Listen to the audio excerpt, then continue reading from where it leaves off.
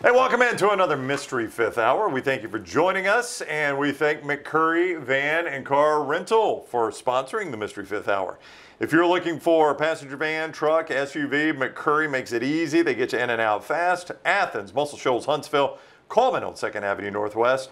Reserve your rental today at 256-559-1003 or McCurryRentals.com. McCurryRentals.com. He's Jim Dunaway. He's Lance Taylor. He's Rockstar. I'm Ryan Brown. Thank you for joining us on YouTube. Give us a thumbs up there. Make sure you share this wherever you watch it, and like and subscribe on YouTube. Set your alerts so you always know when we're live, and follow us on social media at Next Round Live. I think Rockstar is guiding our conversation today here, Rocky. How's everybody been doing? Fantastic. How are you? All right, good. Good to meet everybody. Yes. Let's do the first topic. What is the greatest film trilogy? I'm not saying that 1 and 2 were good and 3 sucked. It's got to be the full package. To you, what is the greatest film trilogy? Back to the Future for me.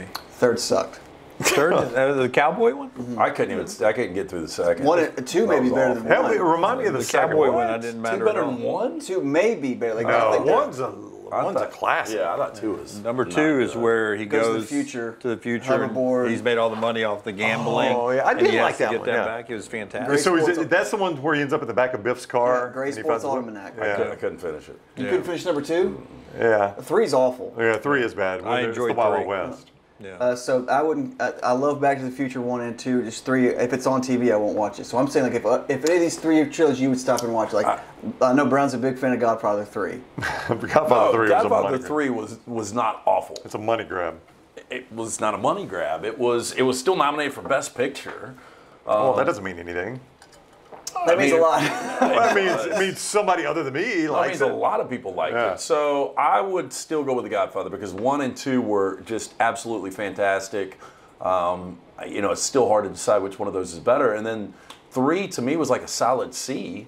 So if you put all 3 together, the other thing that I would say, and this is because they were consistent, were Bad Boys with Will Smith and Martin Lawrence. Yeah. And Little Man Loves It, and watching 1, 2, and I thought the third was probably the best of the 3. Right. But they were very consistent. But I still would go Godfather because of what 1 and 2 were. All right, so let's talk about Godfather 3 for a moment, right? Because I've been very vocal about my displeasure in that movie.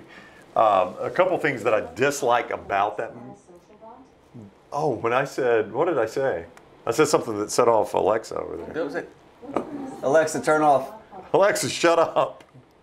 The thing about Godfather 3 is 2 things. Number 1, Francis Ford Coppola wrote his daughter into it, and you can't. That was a mistake. She's a good director now, right? Yeah, very good writer and director. Yeah. But Sophia Coppola was Sophia Coppola, not a good actress. And she made out with her cousin, Andy Garcia, which is kind of weird to me, but that's okay.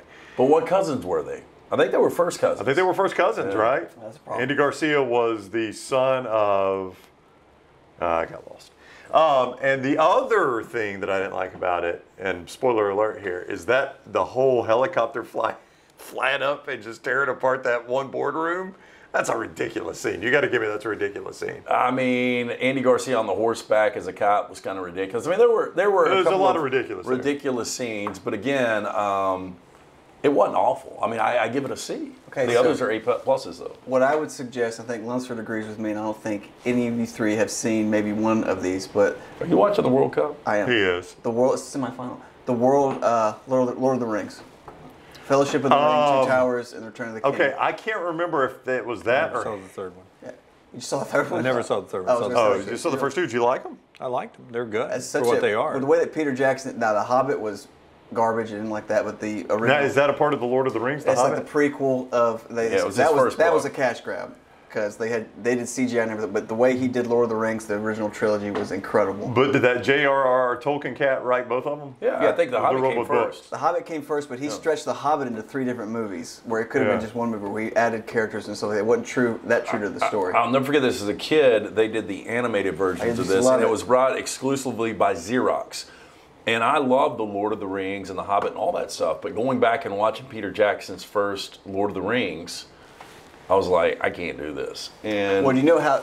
and it's weird because I love Game of Thrones, but I think Right. the Lord of the Rings thing was just I not thought it was good. so stupid when the Fellowship of the Ring came out. I had no interest. I was cleaning theaters at the time, And when it was at our theater, I remember I had to go in. You had to sign this paper that you check the theater, and you had to stay in there for like a couple minutes to make sure everything was functioning. And I remember it was one certain part. I was like, this is such a stupid movie, but I saw the introduction of the ring and everything, and I remember the next day, because I watched like 5 minutes of, starting at 20 minutes in, and I came back the next day by myself to watch it, because like that 5 minutes sucked me in. I thought it was the stupidest concept ever. I remember as a kid liking Lord of the Rings, but that's what sold me, was that 5 minutes I was in there. That I came back the next day to watch it full. Yeah, so I was in a hotel room in San Antonio. No. Corpus Christi. Springfield, Massachusetts. Oh. Yeah, how about that? You didn't see that coming, did you? Corpus Christi was close, though. And either that or Harry Potter was on. I confused the two. That one I can't do. That's 7 movies. But I remember watching it and thinking, hey, you know what? The special effects in this movie are really, really good. It's really So I good. bet it was Lord of the Rings. Yeah, it's Lord of the Rings, and then Lunsford also suggested the Christopher Nolan Batman trilogy. Which one's Heath Ledger? Batman Begins, Dark Knight, and Dark Knight Rises. Dark Knight is Heath Ledger. Dark Knight, yes, is Heath Ledger. And Christian Bale. Christian Bale's in all of them. Dark Knight Rises is Tom Hardy. Right? Yeah.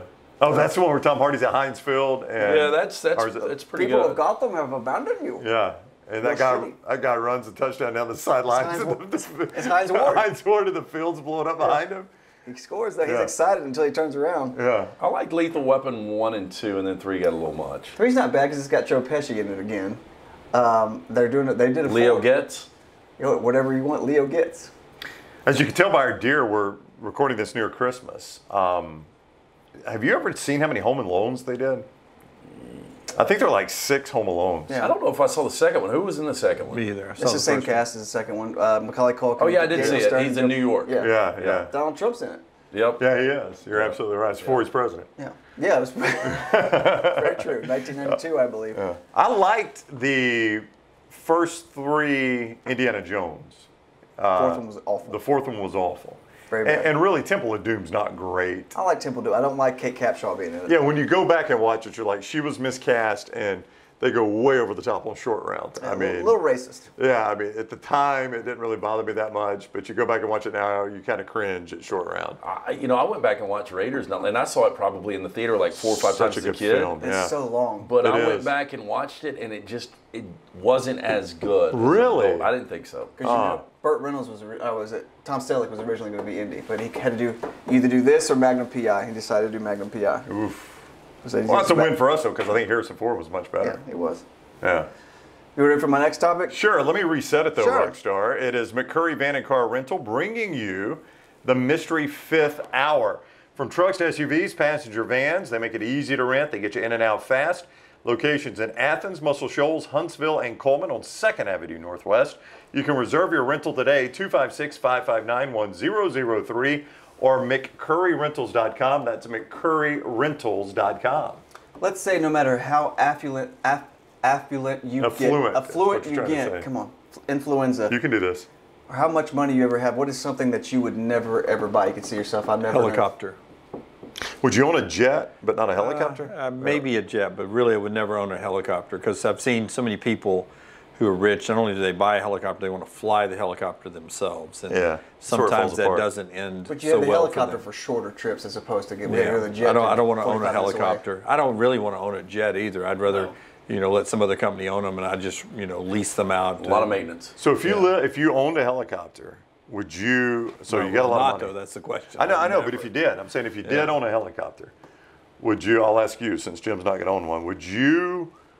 You'd have a lot of money. Would you live like way out from here and just chop her in every day? Because there's a helipad just right down the street here. God, that would suck every day. Then how are you going to drive all the cars you have? Well, no, and how are you going to go out to dinner? I mean, you can't. It's going to be tough to get a helipad for dinner. They throw that ladder down. And you climb down no, I it. probably wouldn't. You wouldn't? No, but I'll tell you one thing. I'm never going to have like.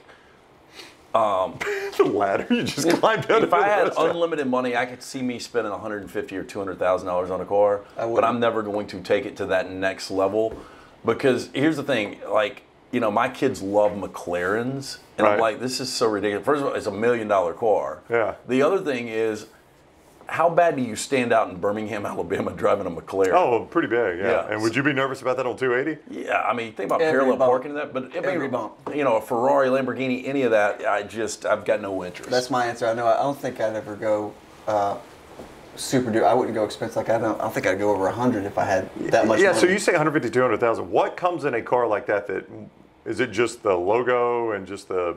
No, I mean, do you just think about how, like, I love the Alfa Romeo Stelvios that we're in right now. They drive great, but, you know. That's like a third of the price you just gave me, though. I know, but I'm just saying, so that's Italian, but if I got me a Maserati Levante, which is their SUV, right? I mean, I could spend $125,000 on it, but I mean, the leather is true Italian leather. I mean, the features are incredible.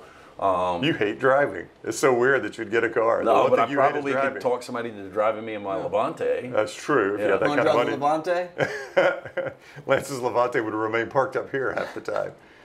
That's just, I've never been a big car guy, so I don't know, like, when people talk about spending $200 grand on you named your car. Huh? You've named your car. I have. Yeah, Okay, that doesn't make me a big car guy. Let's say if it's not that expensive. My kid did it. Like not the super expensive, like the Ferraris and stuff like that. Would you be a guy that had more than, if you had 3 or 4 cars? Like today seems like a no, you got to park them somewhere. Thunderbird day. Yeah. You have the house for it now. You got a 9-car garage. And then you got to get all that insurance. I would have 2 cars here, and I would have 1 at the beach. 2 here in Birmingham, Yeah. not like at our building. Yeah. What would the second car be? Like an old beat up, like something like a Jeep? Samurai? I probably would have an SUV. I would love to have a Samurai. I looked online to try to find, because Dunaway and I used to have a You gonna Samurai. give one to Jack? You can't find it. No, I would just like to have it as a, you know, a fun, like, that would be a great beach car. Absolutely. That's what the first time I ever saw them were beaches is where I saw them. Young girls driving around beaches, and I was like, that's the car for me, man. I'll look good in that. Emergency brake on. Yeah. But no, it wasn't the emergency brake. It was you had it 4-wheel drive all the way from Lexington to PC. Yeah, 4-wheel drive all the way down. That was not a smart move by me. If you Never got over 70. How long did it take you? Well, it was usually a 4.5 hour, 5-hour drive, so it took me about 6.5 hours. If you touched the rotors after that trip, do you think your hand would disintegrate? Yeah, it was a spin. The kind you had to get out. You couldn't change it inside. You had to spin them in. Oh my God. I mean, mine is. No, they were burned out somewhere in Birmingham. Yeah. It was a smooth ride after that. They were done. Mine is a private jet. I just feel like you've gone, like, a private plane is one thing. I know people that have owned private planes, but a private jet, I mean, you've gone next level once you buy a private jet. Like, you're in a different stratosphere, whether you want to be or not. Whether you're like, oh, I'm just a regular old Joe, I just got a lot of money. You've put yourself in a different stratosphere if you own a private jet. Yeah, but if you're a billionaire, I'm talking like a top-end jet. I think you've got to be a billionaire in order to do that. But if I was a billionaire, I'd have one. Would you get an exotic animal? Oh. No, my point with the private jet, though, you say why not, is because, I mean, you can, the whole, I mean, it has become so easy to rent a private jet now.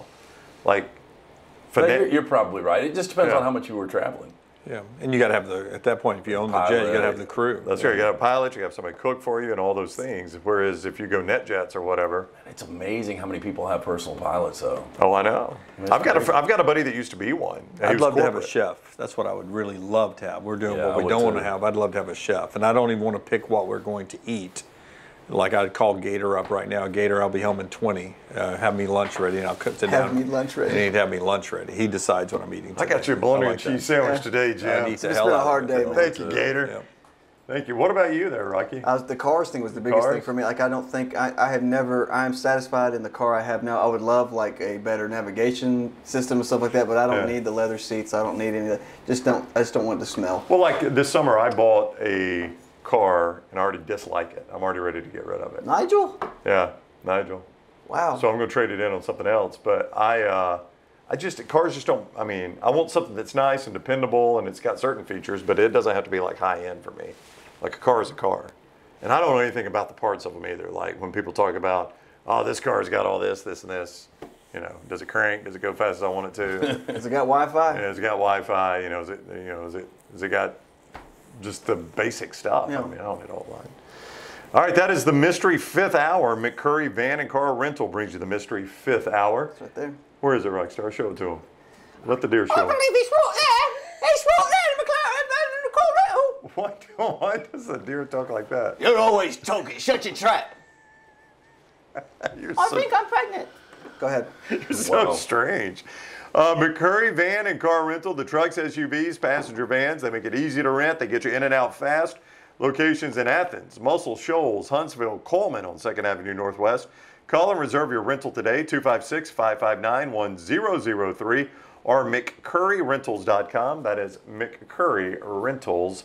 mysteryfifthhour.com. Thank you for joining us. Don't forget to give us a thumbs up. Make sure you have subscribed and set your alerts on YouTube. Follow us on social media at Next Round Live. Thank you for enjoying the Mystery Fifth Hour.